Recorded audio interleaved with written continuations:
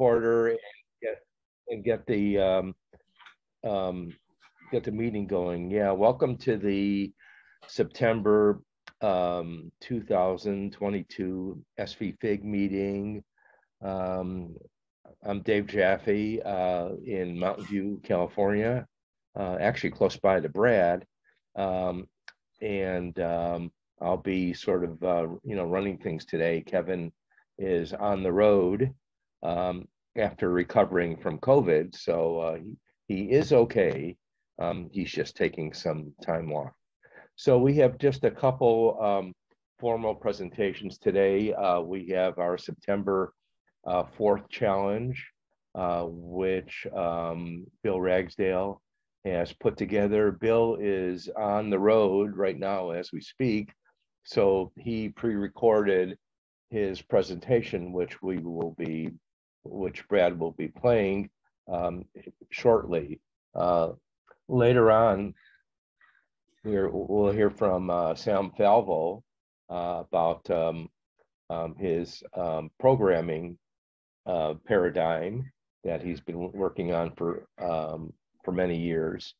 Get an update on that, and then we'll have some time for discussion. And so to sort of get you thinking about these things, I think it might be good to go around. We have a small group, go around and talk about what we've been doing in 4th, with a focus on the applications that we've done, not just playing around with it or developing new versions, but what we have used 4th for, either now or in the past. Maybe just mention one item.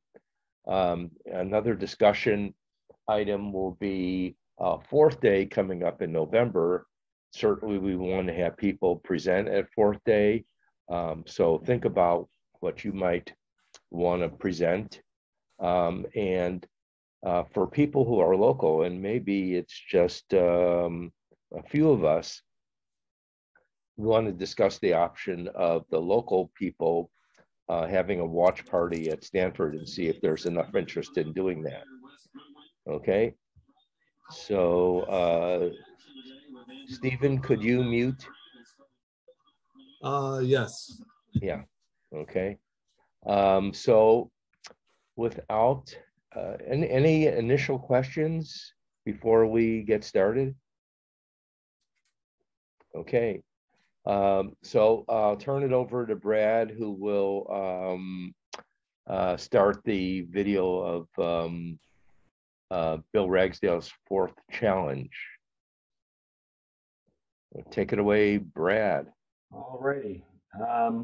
Let me go ahead and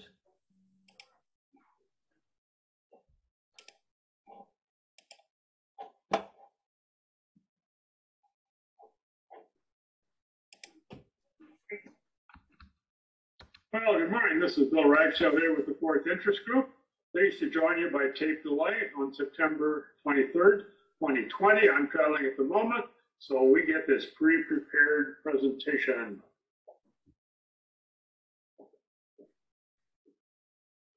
The discussion today is on integer conversion, and that would be integer conversion into text. It could be driving a voice system, or it could be driving a report writer. So our goal is to write the number using text conversion, covering integers 0 to 100.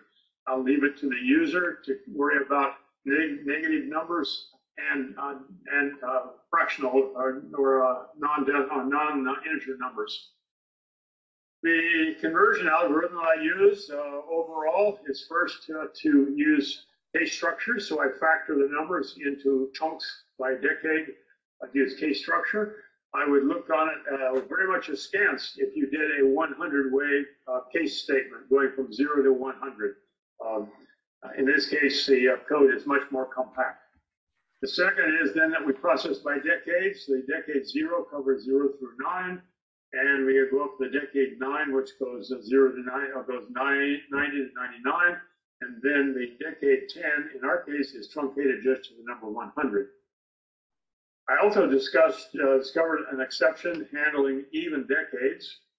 A word like 90 is expressed as 90 but 91 has a hyphen in it. So we have to process the even decade slightly different than all the remaining numbers, for example, 91 to 99.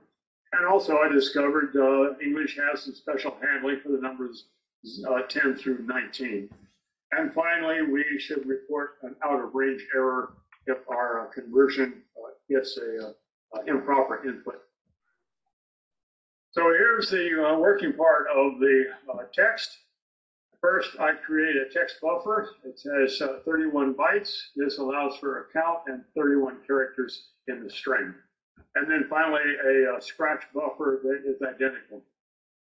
I'm using Win32.4, and I discovered that it has a rich selection of string operators, but does not have a concatenate. So I developed my own. Concatenate uses 3 string addresses. These are counted strings. So address 1 and address 2 are the 2 input strings, and then address 3 is the address of the buffer where the concatenation has been completed. We can see that in the code there are 3 sections. The first C move transfers the first string's text to the buffer. The second C move appends the second portion of text. And finally, that C store at the bottom inputs the final count into the string buffer. We're getting into the work now. Do units converts the integers to a single string. So we begin by executing 10 mod. This then limits our numbers 0 through 9. And the case statement then picks a proper response.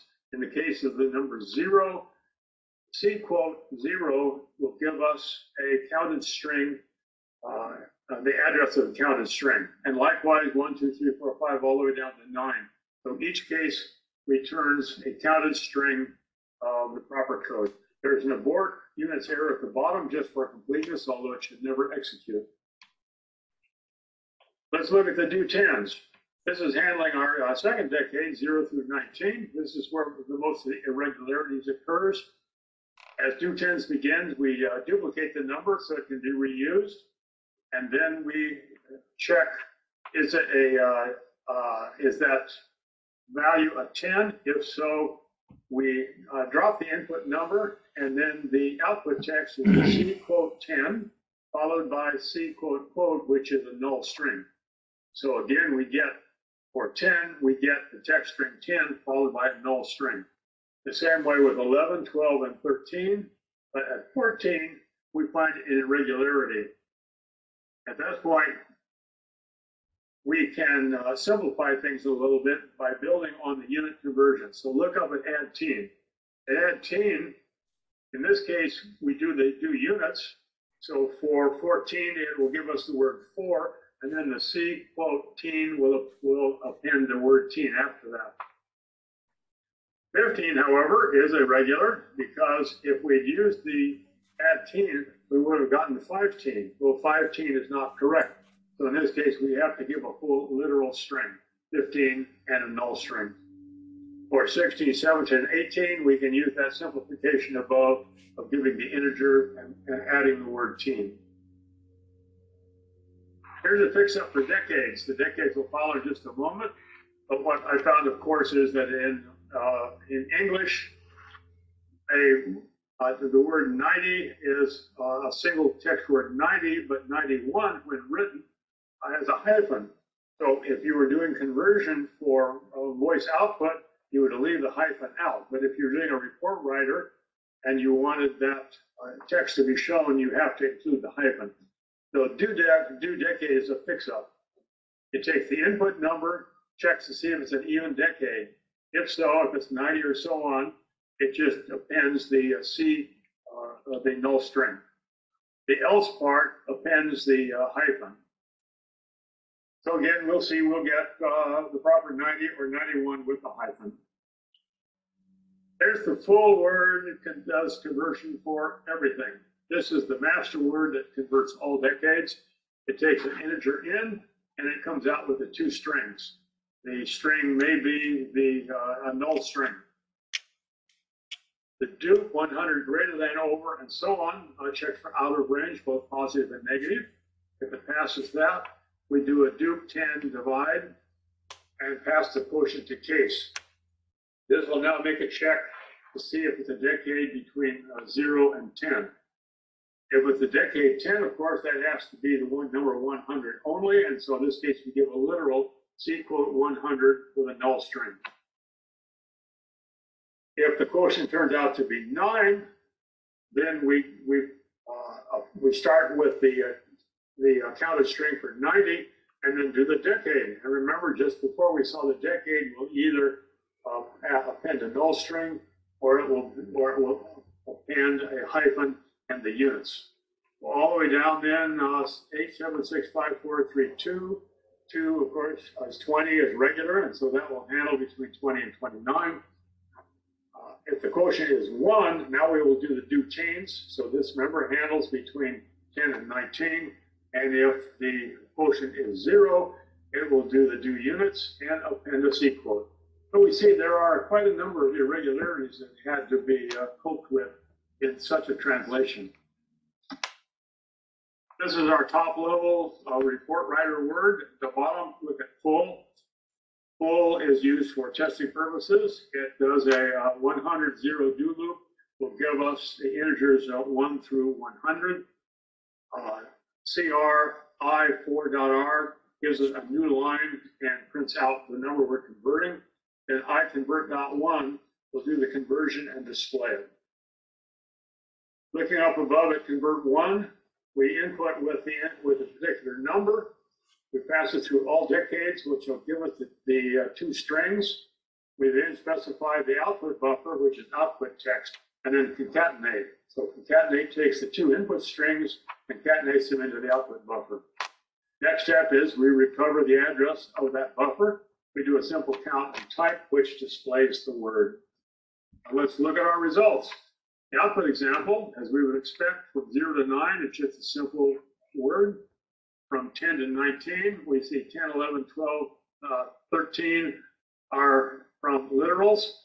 14, remember, does a 4, appends a teen. 15 is a literal value. 16, 17, 18, and 19 does an integer conversion and then appends teen. Here are some examples of the higher decades. Again, we see from 20 to 29, it converts as we'd expect, from 20, 21, and so on. And then finally, the last decade, 90, that was 91, 2, 3, 4, up to 99. And finally, the last decade, 100. Here are the summaries and the surprises that I saw. First, the programming took more effort than I anticipated. I thought this would be something to sit down and literally just type from the keyboard. But when I got into things like the string conversion and the tens decades, it took more effort than I thought. As I mentioned before, Win32.4 has no string concatenate, and that itself was the highest work task. I ended up having to design and rewrite that about 3 times. As we've seen, there were many irregularities in the low numbers. I'll note that our children will learn this by rote. They just learn this by learning 10, 20, 30, 40, or 10, 11, 12, 13, 14. And they don't stop to think about where the hyphen goes. On that basis, though, how do non-English speakers learn? I guess they have to learn by rote, by memorizing, because there are no rules that tell you when 15 is really said as 15. And finally, for voice response, the hyphen would be omitted. So thank you for your kind attention. We've enjoyed this presentation, and we'll turn it back now to fearless leader Kevin. All righty. I actually prepared an implementation as well, and I'll spend some time presenting it. Or do others have an implementation of this challenge as well? We could. All right. Well, let me go ahead and share what I did. All right. Is that visible? Cool. So I took a similar but slightly different tack on the problem. Initially, I had this word digit dot, which is a little bit of a misnomer unless you've got 12 fingers, but to handle sort of the lower values. And I went ahead and implemented things in my micro eForth, which up until yesterday did not have a case statement. Looking at this and sort of how awkward it is, it made me contemplate it. But before I went to the business of adding a case statement to micro eForth, I came up with this sort of too clever variant of things using the dictionary. And so the thought was to create a word numbers that populates the dictionary with a series of just a series of words using create, and then the digit word simply walks the links in the dictionary to print the appropriate value from 1 to 12. It's notable that I'm intentionally not omitting 0 in this word because that'll prove later to be convenient. So this particular word prints nothing for 0. Another thing to point out is that where Bill put a lot of hard work into being able to redirect the output to an alternate buffer, I'm printing directly to the console. I'll show something later that makes that not as bad as it might seem in terms of plugging this code into something else. Next, I've got a word called stem that takes advantage of a pattern that I noticed in words, which is that, or in the number words, which is that if you think about starting from 13, 14, 15, 16, 17, 18, and so on, and you compare those to 30, 40, 50, 60, 70, and 80, you find that the way in which a ty is appended to form the tens mirrors what you get with the teens. And so there are a few that are irregular and that don't use the same value, the same sort of stem as the plain digit. But they happen to be, 3 of them at least are irregular for both the teens and the tens, and then 20 happens to just be sort of on its own. But again, with the stem word, I'm realizing it's like, gosh, it would be nice to have an implementation of case. So after a little churning, this is the implementation that I ended up adding to micro eForth and the bleeding edge version. If you were to sync the GitHub, it basically just builds a giant if-else sort of nested for the whole thing. It does have me wondering, actually. You usually avoid the case construct in Forth, at least the ANTS one, and I'm now kind of left wondering, in comparison to say a language like C, where a case statement or switch statement is used as an opportunity to build a lookup table. The way that case and ncase are done in Forth actually don't sort of allow for that, because they're not constrained to know at compile time the set of values being used, which got me now wondering if maybe there's a slightly better way to structure case that would allow for that. But that's a problem for another day. In any event, with case, I can rewrite my stem word a little bit more tersely like this. And then I've got this one additional word, question ty, which optionally either adds a ty or adds a ty dash, depending on if it's the number in question has a 0. And then sort of the main glue of everything is this raw number, which for the numbers less than 13 uses the digit directly. For the numbers less than 20, it prints the stem and then prints teen. And for the numbers less than 100, it does a /mod by 10, printing the stem and the ty, and then the digit for the rest of the word. And then I went a little further, and then for thousands you can divide by 100, or sorry, for hundreds you can do /mod 100, and then recursively call yourself to print the hundreds, and then the same thing for the thousands, the millions, and the billions. And then you'll notice this raw number, the reason it's raw is it doesn't handle 0, because 0 ends up being just special enough that it's worth handling on its own. So I put sort of the exterior bounds check for negatives, and then a printing of 0, and then print the raw number. So that functions, and I'll show that in a second.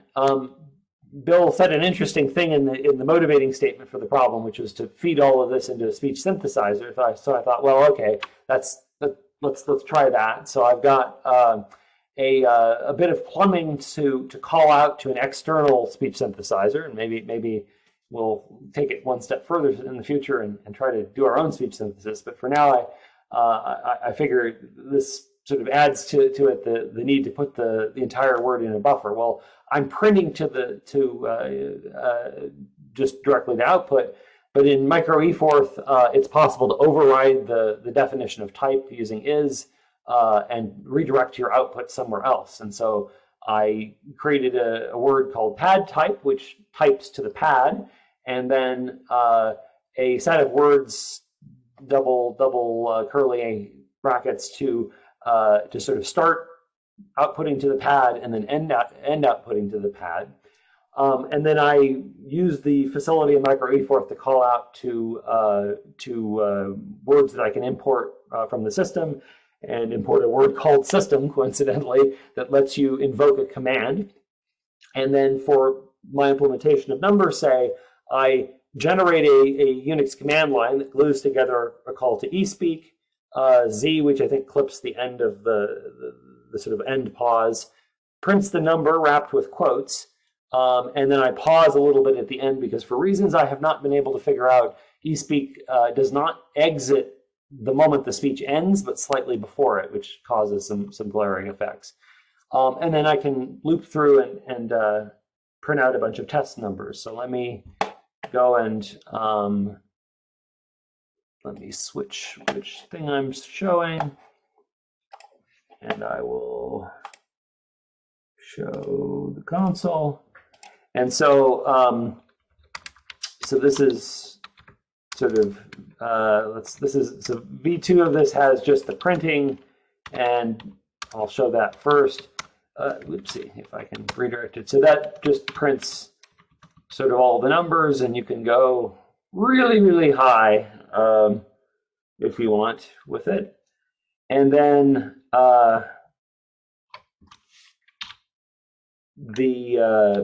let me go ahead and run this one, which I don't have it print right away. And you can also print, just to show you can print really big numbers. I'll print a really big number and then do number print, and you get that. And you can similarly, you could go and do number say 123,456,789,123.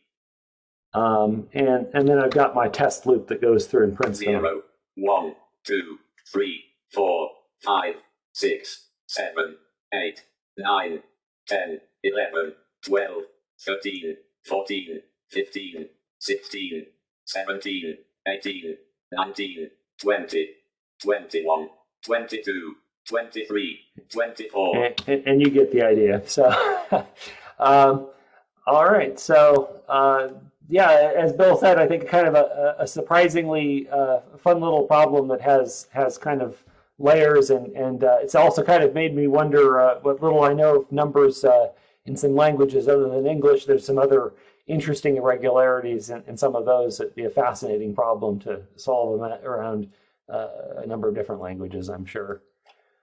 Cool. Any commentary, further thoughts on that topic? Hi, can you hear me? This is Liang here. Yes. Yeah, I speak Chinese, so I think as you may know, Chinese syllables are very simple for numbers, right? It's exactly one syllable for each digit. Yeah, so it sounds like this 1, 2, 3, 4, 5, 6, 7, 8, 9, 10. So I just did 1 to 10 just now, and then you just repeat it for any combination of numbers. Whatever digits you do. So yeah. So not every language has this being irregular. Certainly, yeah. That's Very orderly and carefully structured, it sounds like, Chinese. Interesting. Are you going to share your code so that we can make it for other languages? Certainly. I typically post these to my, I've got a GitHub with all my presentations. I think I haven't pushed it yet, but I will push it momentarily. So. And also send me the slides for posting on the SVFIG website. I will go ahead and do that.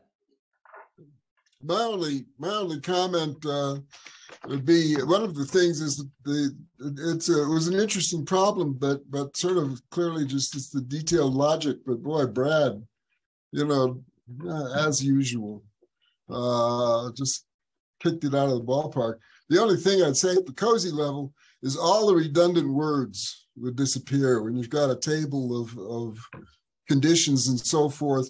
You just would have a couple of tables and then a bit of language to apply the conditions and, you know, suck out them. But so you don't have these big tables of redundant verbiage, which is one of the things I hate that's in all languages other than array languages. Yeah, I did actually find myself wondering, well, do I want to, would this be easier if I could just have that array of kind of the lookup or the cases sort of just as data instead of code? I have a real aversion to redundancy, but that's pretty spectacular generalization of and also I made a note there that that number talk, that number speak thing, the app I guess you've got is it's a regular package on Unix. Is actually the irony is that I believe that it has built into it handling for numbers. So if you just sent it the raw numeric this number string, it would save them just fine. So it's sort of a little bit of an artificial exercise to use it, but it's been very interesting to watch somebody else do this problem. Yeah, I agree, Bob. That's really interesting to see how other people, you know, break down the problem and implement a solution. It's really enlightening to see the differences in the way Bill does things, which seems to be very you know, fundamental standard stuff, and then there's Brad who you know, comes up with amazing solutions. So thank you, Brad. Thank you, Bill. Thank you, Brad. Any other comments on the fourth challenge? Just one thing. If I know that some people have asked questions about, you know, why the irregularities exist. Not too long ago, I stumbled upon a YouTube channel called Rob Words. It's a British fellow who goes into the history of the English language. And it turns out that a surprising number of words that we use today come from a variety of influences dating as far back as Old Norse. And if I'm not mistaken, he has a video that talks about how our numbers are formed. Don't quote me on that, but I think he does. So that might be of interest to people who are curious to know the history of the vocabulary that we use. Yeah, Sam, if you can find that link again, could you put it in the chat or send it to me by email? Yeah, I can do. Thank you, Sam. So I think what we'll do now is rather than go immediately into Sam's presentation, maybe we'll do a little bit of we'll go around the Zoom and each of us will you know, introduce ourselves, say where we're from and how we use forth, and give an example of an application that you used in forth recently, or something that you just like to talk about. So I'll go first, and then Brad will be after me, and then we'll go through the list of all 11 people that are on the Zoom meeting. So again, I started using Forth in 1980. I was at Stanford, and we were looking for a language to teach in a mechatronics class other than BASIC. And I recall that Kim Harris was hired to instruct me and the professor about Forth, and he had this giant binder of notes that he went through, and I think we digitized them. I think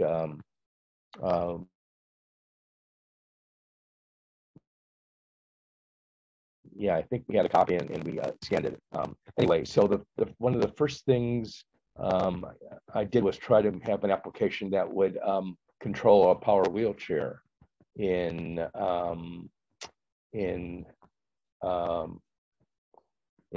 Polyforth, I think, and that didn't work out. So about that same time, I ran into a tethered Forth for the 8080 called Gibray Forth, and I remember working on that for a long time. And what was really neat about this version of Forth is that if you're doing an embedded application, you put an 8K kernel of Forth on the hardware and connect it with a serial port, and then you'd be able to develop Forth code on your desktop and download it and test it right on the actual hardware. And then after you got everything to work, there was a command that basically, uploaded all that code, and then you can burn an EEPROM and plug in the EEPROM, and the application would come up and the thing would run, and that worked out really well. My first thing that I did with it, was this application for controlling a power wheelchair, and I did it by using the Polaroid ultrasonic sensors to monitor the position of a person's head in the wheelchair, because we're looking at controlling the wheelchair with quadriplegics who couldn't control a joystick. So basically, it turned into the person's head turned into a joystick, and you would just tilt your head in the direction you wanted to go. And the further you tilted in that direction, the faster it would go. And I had 43 seconds of fame on 60 Minutes. And Leslie Stahl interviewed me, and she actually was able to drive the wheelchair around, but that didn't make it into the final cut. So that's my Forth experience. And Brad, you're next. All right. Well, Brad Nelson. I of late, been tinkering a good bit with a variant of Forth called micro eForth, or excuse me, micro eForth, or alternately, it's known as ESP32 Forth when it's on the ESP32. A lot of my energy goes into sort of, for Forth at least, goes into working on that at the moment. One of the applications that I've been working on for it that makes use of both Forth but also 3D printing is that, oops, that's not shut. Let me turn off the, I'm going to hold it up this way. So I've got you can kind of see it on the camera. I've been working on a bunch of small cameras using a variant of the ESP32 Forth called, the ESP32 called the ESP32 Cam, which has a camera and an SD card in addition to the usual accoutrements on an ESP32. And I've been making these little plastic cases, and the idea is that I'm going to use them as a small, cheap security camera system for my home. So that's sort of work in progress. one thing I've run into with that's a little bit challenging is the cameras that are stock with the ESP32 cam seem to be not particularly great at night vision. So maybe not the best choice of cameras, but they're cheap and programmable, and I can play around with doing interesting things with them. So that's one of the fun things I'm working on. And I got started with Forth, I don't know, gosh, I remember maybe in the 80s encountering a book about sort of history of programming languages or something. I should find that book back actually, and it had a very interesting article on Forth at the time, and it piqued my interest, and I sort of hung out on the sidelines until one day I realized, wait a minute, SVFIG is right around here. I should go check this out. So, who would like to go next? How about you, Liang?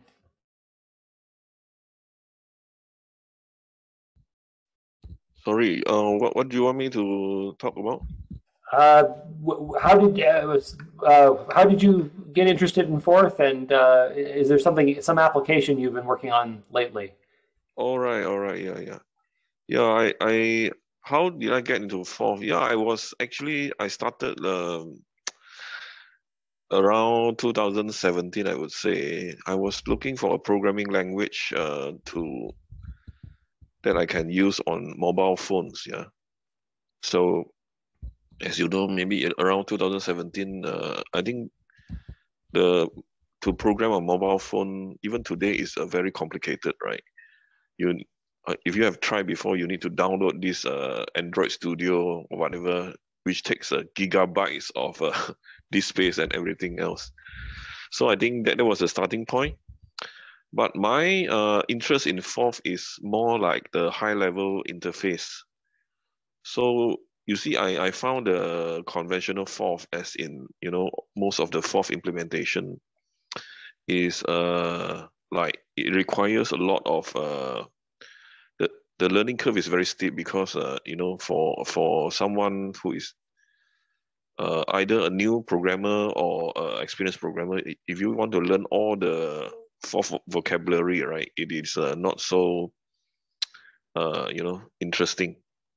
So what I did was that how I started with Forth is that I started to write my own sort of my own Forth shell in PHP.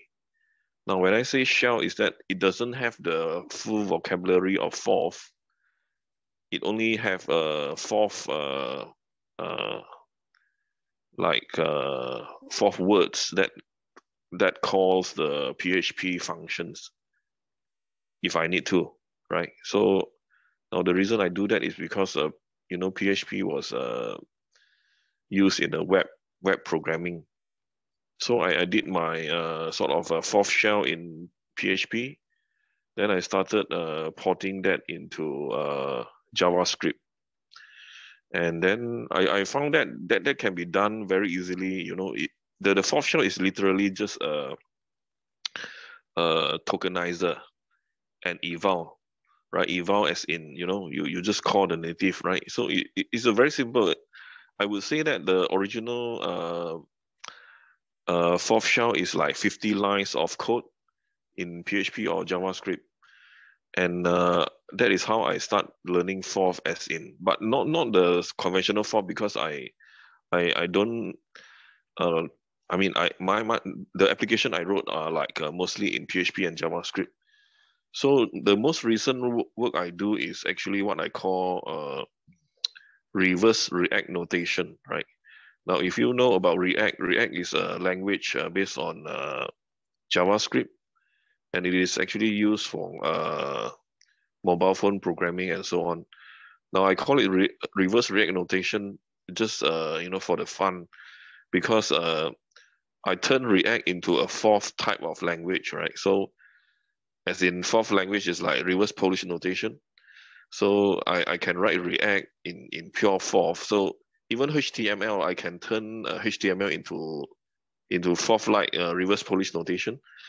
So I now have some work that I'm sort of doing I can actually write mobile apps in very simple forth. If you want, if you like, I call it.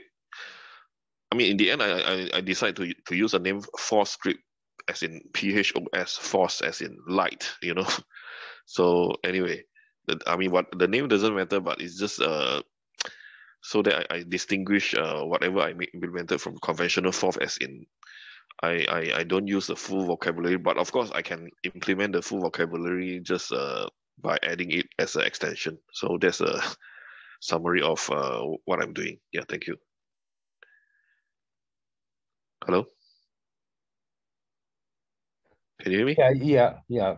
Thank you very much. You might consider, putting together a presentation for fourth day, if you would, because that sounds really interesting. All right. Yeah, sure. I will do that. Yeah, sure. Who do I contact for that? The preparation. Yeah. Talk to Kevin Effort. Okay. Yeah, I have his email. Yeah, I'll respond. That'd be great.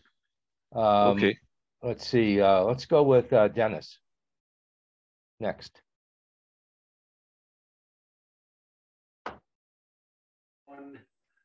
There we are.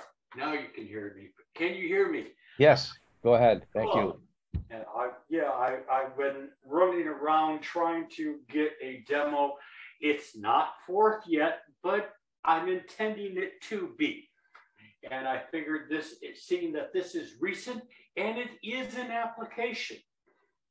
So I have some of the qualifications, but okay. I'm working at T-Mobile right now. I've been promoted to be the architect, mostly because the existing architect left. And so I had to step in. And what we are working on is this DevEdge thing. And I've talked about this before. And there we go. Yes, it's there. So this is, and I'll reboot it. Could you please keep your presentation, really short, just a few minutes. Yep, if you have very quick. Okay, thank you. I'm just going to show a little bit around here. This is it rebooting. The RTCC is one of the things that I'm working on right now, and we've got a few errors, but okay, that's fine. We're connected up to the internet effectively. Not sure but we're fine there. And this is basically the system that we've got right now. And what I've done mostly is work on, I'm not even sure it's in here.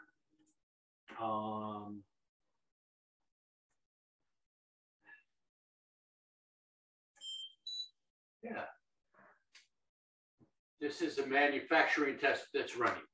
And that's all I'm really going to show right now.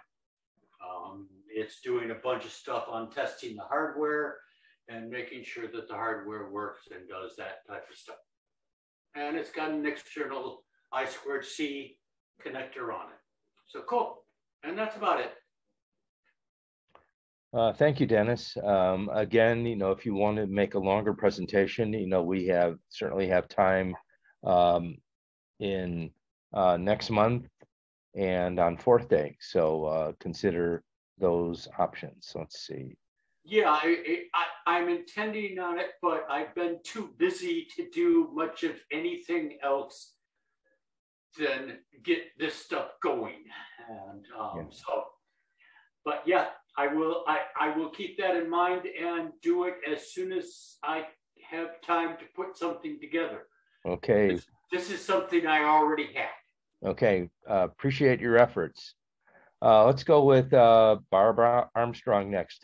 Just a few minutes worth of stuff. Okay. One of the things is, terms of when I heard of learned Forth, it was when the Byte magazine came out. I was doing APL programming at Xerox headquarters and in Rochester, and actually Rochester used to be a hub for Forth too. But anyway, some guys invited me out to go to the Webster Computing Center, or from there go see Tron, and the Byte magazine came out. The guy said, "Boy, if you like APL, you should check out Forth." And I learned enough so that when a guy named Ryo Osaki created the Ampere laptop computer, 1984, which had APL as in ROM, I suggested he ought to check out Forth.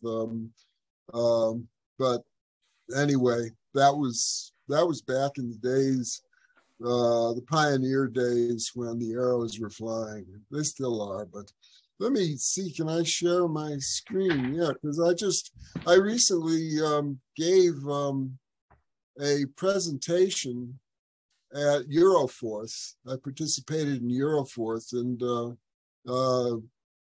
here's some this will be uploaded in my public web space. And one other thing, just the other day, I participated in the British APL Association Zoom, and they're looking at adding Dialog APL is the top APL, and the thing is, it's gone in the direction of more and more complexity in the syntax, and the RPN syntax, and this is presented in my Euroforth presentation, is just tremendously more flexible. I mean, COSI is sort of an APL at an APL level, although the interface needs to be switched to a web interface.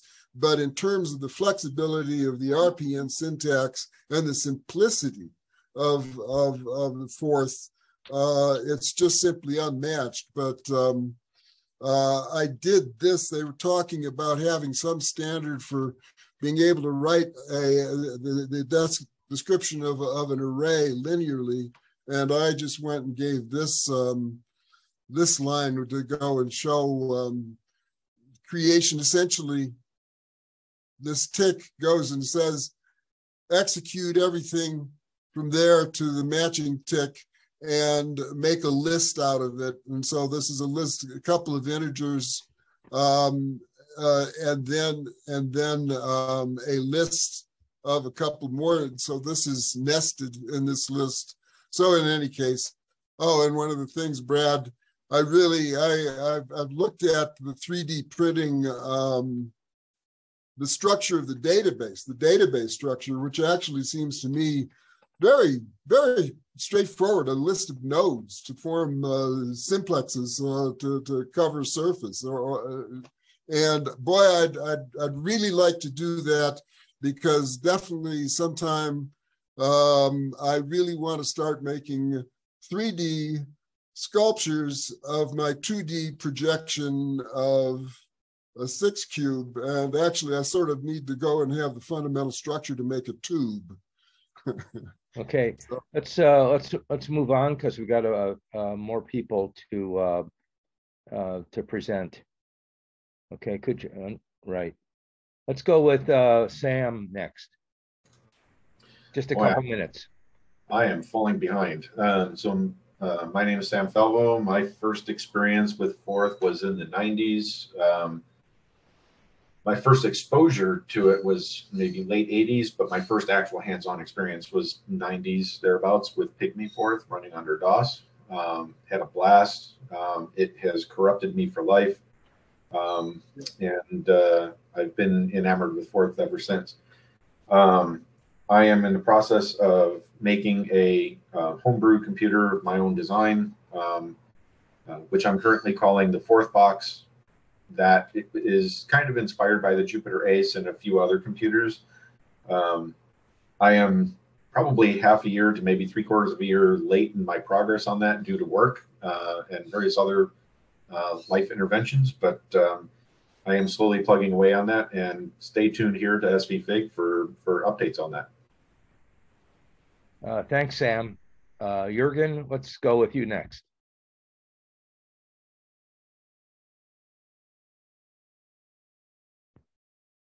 Okay, he may be away from keyboard. So let's go with Stephen. Steven? That's Steven. Okay, thank you. Just a couple minutes worth. Okay, so my name is Stephen Adels. I live in New Jersey, across from Philadelphia, Pennsylvania. Years ago, I started with FoxPro and then moved on to SQL Server and C#.net. And during my, I guess I worked at that for about 25 years professionally, those three. And during that time, I became more like a language researcher, and decided that, you know, I would try to find, you know, the best language or a better language to write code in. So I started that by reading a book called Code Complete by Steve McConnell. And in that book, Steve McConnell says that we basically write about the same number of lines of code per day. But he also said that, so if we want to be the most productive, we want to write in the language of the business, like a domain-specific language. We want to write in the language of the problem domain. And so when I was researching my languages, I came across Forth, and I was impressed because it was able to span from low level all the way up to high level, and that it was able to write complete entire operating system and application from beginning to end. So so lately I've been trying to build my own Forth in C#, and I failed miserably twice, but I will keep trying until I succeed. So I'm very impressed with the with Forth. I'm still confused about.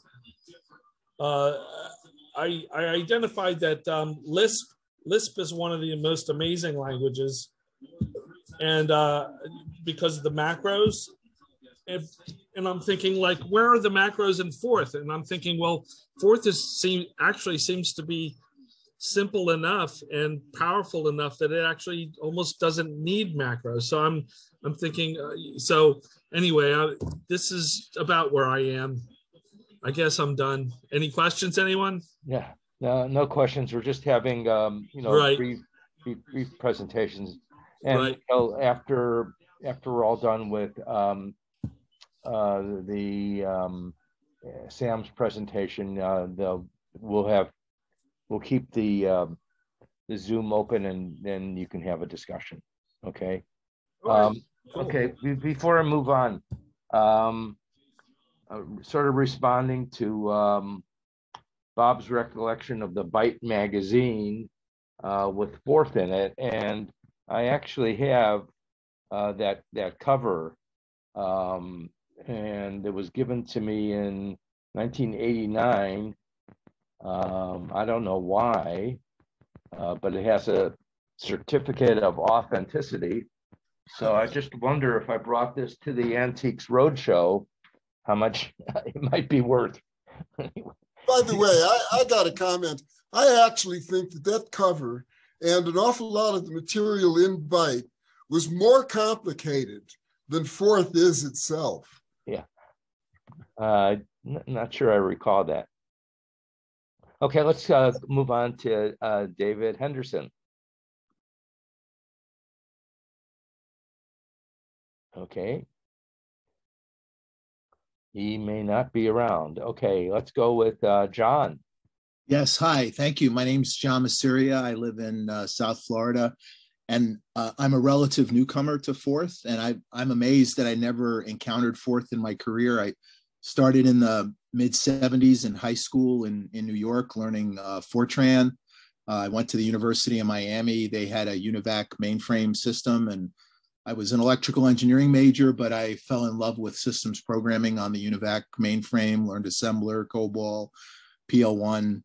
I worked at Eastern Airlines for a while, worked for Unisys, which Univac eventually became Unisys, and I've been at Carnival Cruise Lines for over 30 years.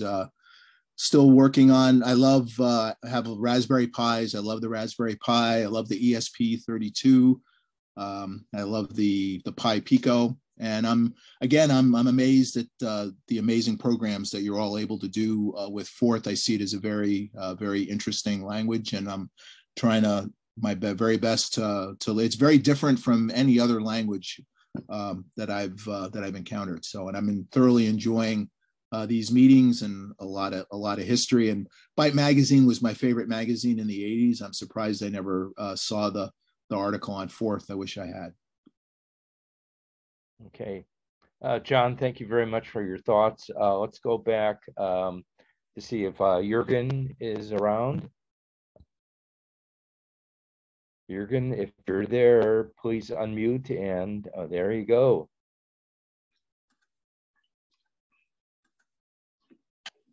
Well, I'm coming from a completely different direction. I'm a hardware person, and I got interested in Forth when I did some consulting on the marketing side for MPE.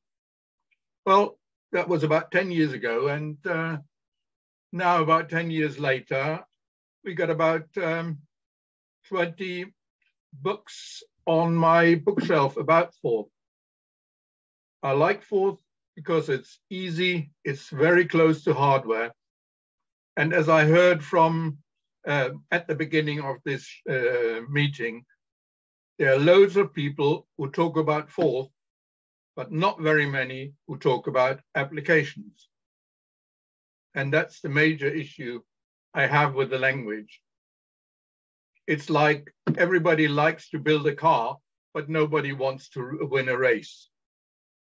So I think that's about what I can say. Thank you very much for the time. Okay. Thank you, Jürgen. Okay, see David Henderson is around, so you can give us a few minutes about yourself. Sure. And any application that you've done with Forth that you'd like to talk about. Yeah, actually I've done, I think the first Forth app was in college.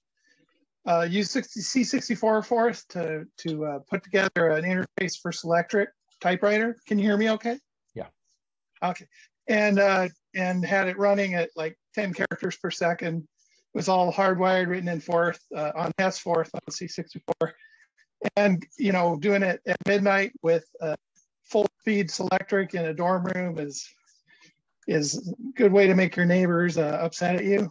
But it was a fun project. And then from a practical point of view, I work for a timber company, and we would put Forth out in embedded systems, 1802 and I think 6502 systems out in the field, all put in a metal box. And then I was in a robotics class, robotics club at ASU. I'm over here in Tempe, and used NMI, if you're familiar with it, New Micros Inc. 68 HC11 with a really nice Forth on it. It was really like that system, and wired it up to do Sumo Robot. And well, the nice thing about Forth was the other people were compiling and putting the stuff in, but I could take it off to the side, update it, upload the program, and then run the next round with an improved program. So that's what I really liked about Forth is you can refine it as you go. And I still use Forth now, but mostly for vintage computers. I go to the Vintage Computer Festival over at Mountain View and present. And anyway, the latest I'm working on is Jupyter Ace programs on Jupyter Ace, and it's a really fun Forth. Little nice parts of it that make it easier to use for a cassette-based system. So that's really all. I don't program Forth at work or anything. I work on C, but I really like Forth as a hobby right now. David, thanks so much. Thank everybody for your thoughts and presentations. You might, again, I'm going to push for for people to present at Fourth Day in November. You know, even if you have something short or it's from many years ago, I think it'd be interesting for all of us to hear. So put that in your mind, and you have a couple months to work on it. And if you want to practice it next month, October, SVFIG would be a good time to do that. So again, thank everybody. I want to thank everybody for your presentations, and it's good to hear the variety of things that people have done with Forth and their introduction to Forth. So with that, let's move on to Sam Falvo. And hold on a minute. Yeah, Stephen, what's up? I was just wondering if you had any guidance for what possibly, I guess, a presentation could be made. Yeah, please contact Kevin Appert. Okay. He'll be you know, the host of, he's the host of the SVFIG meetings in Fourth Day, and okay, be able to give you information. And, okay. And you have his email address as well? Yep. Okay. Yeah. Thank you. To talk to. All right. Sam, are you ready for your presentation? No, but I'll do this anyway. I'm sure you will.